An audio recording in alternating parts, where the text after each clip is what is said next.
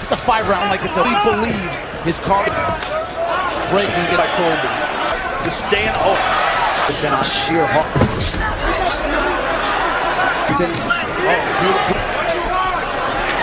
Another beautiful knee to the body. The kicks there by Colby too.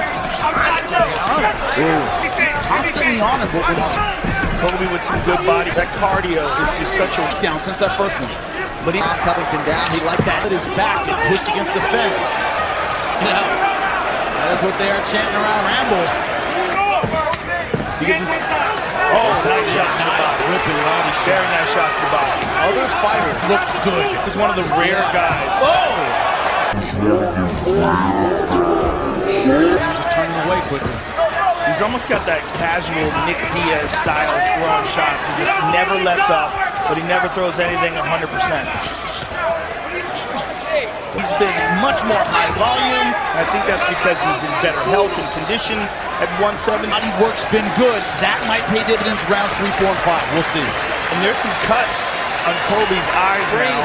Not sure what blows caused those. But let's look at takedown. And there's a nice knee to the body by Rafael dos Anjos. Look at this vicious right hand to the body. Nick Diaz style. Just overwhelming you. Creep in for the Not just that, but he seems like he's losing energy. He doesn't have the same pop to his strikes. To the body, kick to the leg. Not giving him any breaks. And he's saying he's a... Number good for Rafael dos Anjos. His strategy. Lightweight. Alvarez. Yeah, that's the thing. He persists. Just doesn't give you any chance. He's just, and this is, and I want to hear what RDA. Oh, big left hand by Rafael dos Anjos. We got to remember, dos Anjos is known for his conditioning rounds. He's generally had a volume attack by the fighter. One shot that's Covington backing off. 16 takedown attempts already. Now one from dos Anjos. Look at this. Got him. Oh, now things get very interesting. Very interesting. Because he has a crushing top game. Dos Anjos, another shot entry. Legs attached again. Look at that. Wow. That's big. Colby, no sprawl even. Yeah. Almost no defense. Wow, looks like Colby's running out of energy now. Yeah, for sure. Big, big breath there by Colby. And dos Anjos really turning it on now. Very likely he's down 2 rounds. The first round was close. Yep. And score it. Which is really something you can't do while you're doing commentary.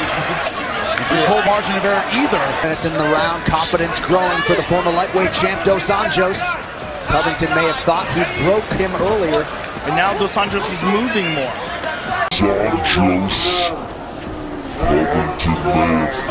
Not the power. Yeah, not the power in the. Wow. Look at that. Dead even significant strikes. Good counter right from dos Anjos. Cut by Covington. And this is a left hand right in the beginning of the round, right on the chin. Colby Covington showing that he can take a shot. And then look at this double leg. Great timing. No sprawl from Colby Covington. Takes him right down. He got 2 in a row. Gotta think that ATT corner thinks they have the lead. I don't know. We could very well, though, be looking at 2-2. Possible. Certainly. Rafael dos Anjos. Champions in UFC history. Look at that. And normally, I guess. If such there for thus far. He threatened with any submission. He's got to make something happen. The right hand. And he's more right. Oh, nice left. Just clipped him. Position.